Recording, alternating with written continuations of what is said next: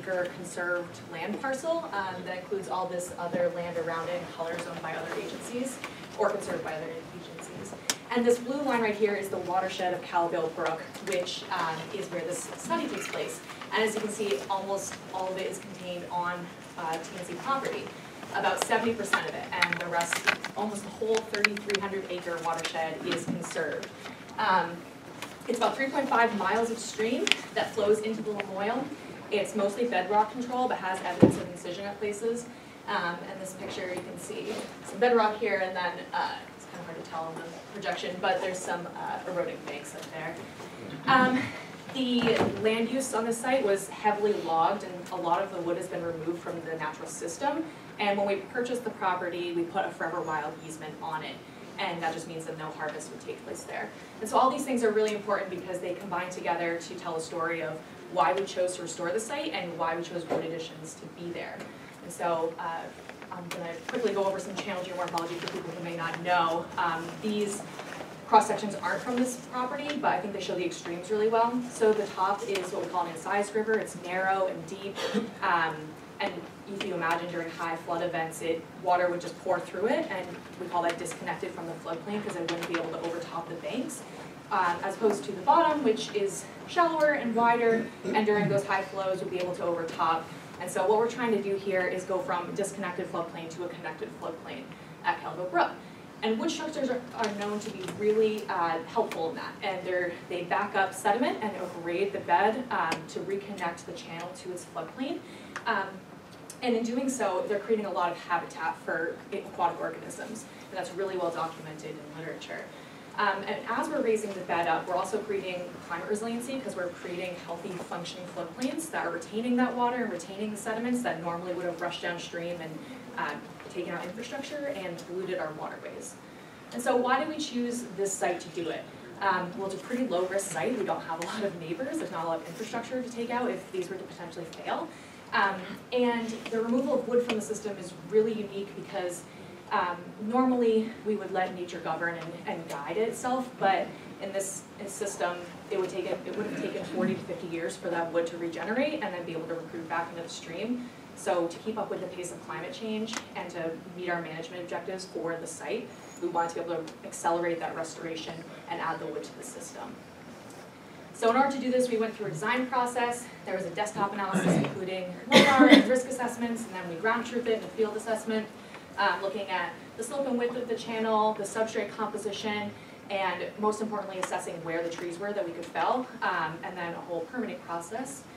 And when it came time for implementation, we hired a Sawyer crew, and within the desktop analysis, they picked the specific site that they chose based on avoiding ledge areas, putting in places where the slope was no more than 4%, which is just an industry guideline, and finding the right trees to drop in the right place. So they had to be wide enough, and the goal is about 1.5, the stem had to be 1.5 the length of the bank-full width at that spot.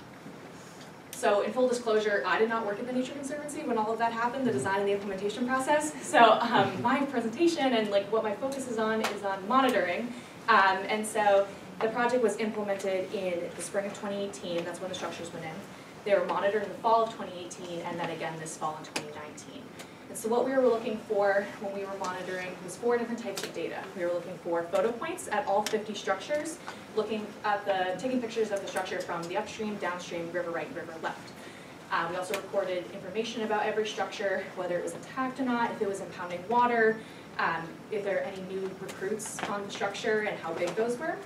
And then we also looked at geomorphic data mostly through cross sections. So we monumented rebar in the banks on either side and strung a tape across, and that's what I'm doing here, taking distance from the tape to get those cross sections. But that's only showing kind of a snapshot of what's really there. The coolest bed features could be 2 feet away. You're not picking that up in a cross section. So we also did sketches, just hand-drawn sketches from an aerial perspective of what's happening at those 10 structures. And so these were the numbers that jumped out at me when I went through the monitoring stats and I want to share with you. So there were beaver present in the natural area, and we found sign of them at 2 of the structures, which is exciting. Only 6 of the 50 have failed. 8 are showing signs of impounding water. 29 have notable sediment accumulation, which is over half. And 41 new stems were accumulated on structures, whether that was from the 6 failing and being caught with downstream structures or natural roots. And so an example of that you can see in the picture, use my little laser. Picture on the left is 2018, just as is condition, fall, and then the fall of 2019, you have this big yellow birch that's kind of hard to see in this presentation. And then this is from the river right, and you can see this new recruit on there. And so structure 2, which is where this is one of our most downstream structures, and it caught this, this yellow birch that came from a failed structure upstream. So this is structure 20. What these wood structures are known to do, and kind of what their selling point is creating habitat for aquatic organisms, especially fish. Fisheries biologists are really excited about it. And so this is in 2018 in the spring before the structure went in, and then this was the fall of 2018, and you can see this branch from the structure is creating 2 different flow patterns. You kind of have, during this high flow event, you have a high velocity here and lower, and so the structure is really creating a pocket that aquatic organisms can get away from that high flow. And that's what they're known to do. They're known to create a diversity of different habitats, so whatever the aquatic organism needs, it has a place to go. And so deep pools are known to be really helpful for cold water fish. And so here's Shane in up to his waist in this pool that was created from the structure. This is also structure 20 looking from the upstream side. And we were really excited that we could do that and create habitat and create that structural diversity for them. But even more exciting was the fact that we could use this site as a model to show the geomorphic response of these streams as a long-term monitoring project. So it's kind of hard to tell in this picture, but at structure 20, this was in 2019 when we monitored, it actually gridded a lot of sediments there, and these are the cross sections from that, and you can kind of see this like extreme thalweg here. Sorry, I'm like shaking. There's like thalweg here, and then it like narrowed out a little bit here, and it's hard to tell from these cross sections, but we actually got about half a foot of sediment accumulation there, which doesn't sound like a lot, but if you think in terms of cubic feet, that's pretty cool after just a year and a half of these structures being in. And so this is what the sediment looks like. This is, if you couldn't tell by now, the 2018 photos, it's during high flow, so a lot of them aren't super comparable, but in 2019, we're getting all this fine sediment that's accumulating on the banks and on the structure, and so we're not getting that bed load that we need to grade the bed, but it's a start, and it's really exciting to see that starting after just a year and a half. So this is structure 28, the top is 2018 and the bottom is 2019, and again, it's high flow so you can't really see it, but there's a lot of deposition here, and then there's the sediment, fine sediment being caught on the structure itself, and plants are growing out of it, which is kind of exciting. It's starting to create some structural integrity with the root system there. And I like this example a lot. So both these are from spring of 2018, and we dropped a structure here to maintain this pool for habitat, but also to maintain this gravel bar here. And gravel bars are really exciting to see because not only are they a roughness tool for rivers, meaning that when the water hits it, it helps slow down the river, but it's also helping eventually reconnect that floodplain to the channel.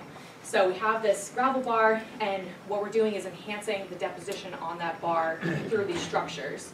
And so under high flow in 2018, but you can't see because the slide's kind of stuck, but you have the gravel bar here, and there's some fine sediment that has deposited on there, which is really exciting.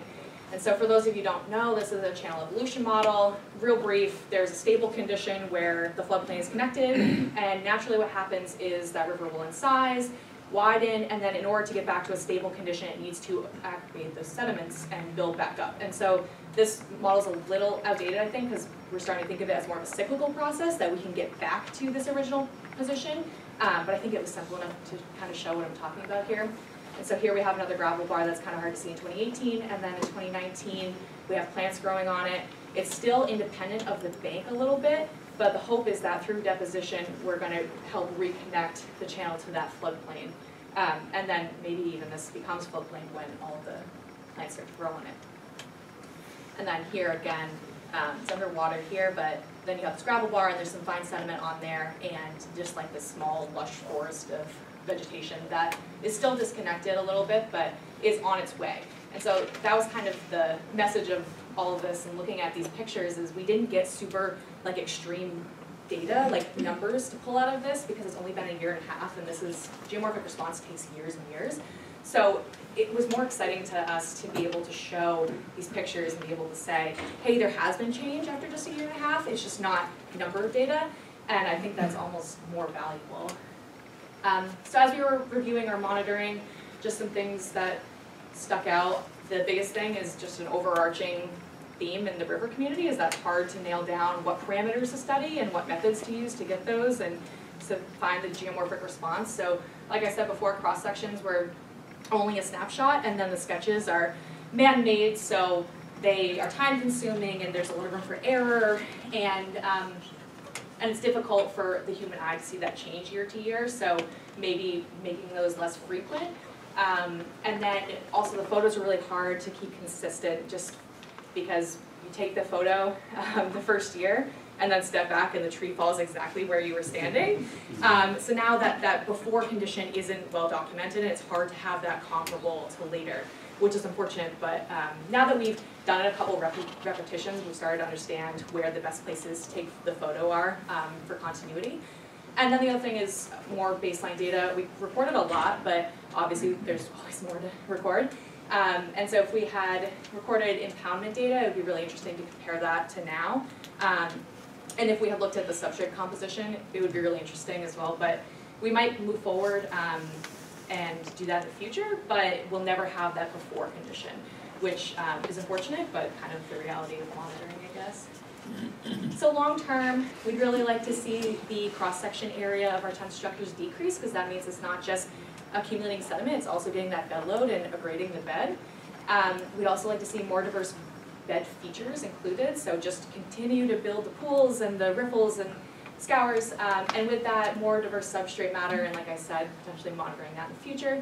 And what would be really ideal is if the beavers came in and colonized one or more of our structures and just really changed that landscape in a way that we never could have imagined. It would be really cool. And so why do these wood structures matter?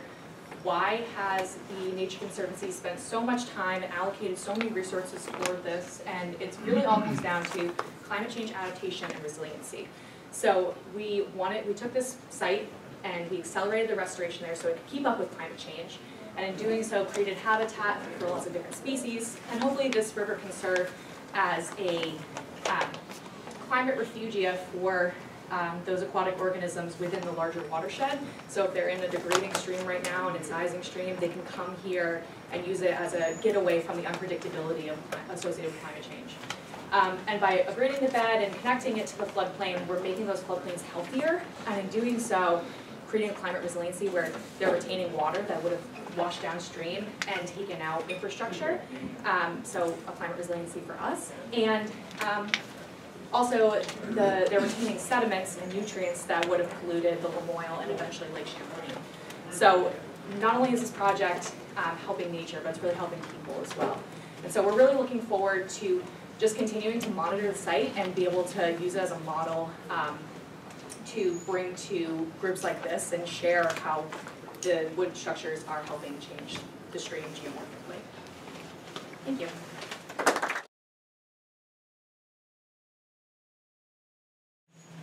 Yeah, one of the, I think, purposes of woody debris addition is when you have streams that may have like this very broad, shallow flows, that in some places it'll create higher velocity, and actually create some deeper pools. Have you noticed and documented that happening? Yeah, I mean the slide that I showed with the gravel bar that we maintain, that pool definitely, because it's channeling all the velocity through that area, it's scouring and creating that pool, and that's just a classic example of habitat that's being created by the wood structures. So yeah, it's really exciting to see the continuation of creating those pools for fish. Yes? Two questions. Did Sure. you have a target sort of number of structures per linear mile? That would be one question. And then second of all, those structures were placed, it looks like predominantly to pool water. Did you place structures to promote lateral erosion in any places? Yeah, so again, I wasn't there for the design, but I do know that there was a target. I'm not sure exactly what it was, but I can refer you to Shane after. And yeah, the ones I showed were just examples that were showing holding water, and so there were definitely a lot of examples that were strategically placed to help create some lateral diversity and maintain different bank features and bed features. So yeah, that was included in there. I do have more pictures if you're interested. We can show later or email or whatever. But yeah. This sounds like a wonderful project for a long-term biomonitoring project for fish and invertebrates, and I wonder, is that a component, or have you thought about that to incorporate for such an investigation? Yeah, it's not a component right now, but I know that we worked a lot with Fish and Wildlife when we were considering this, so I'm not sure if there's something in the works for that. I'm trying to find Shane.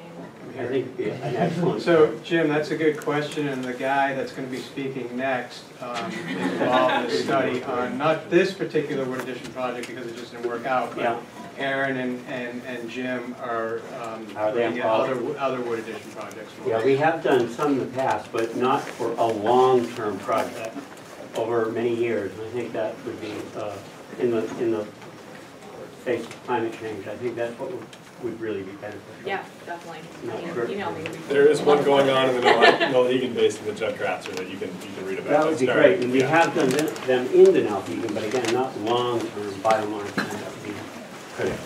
It will be. Okay.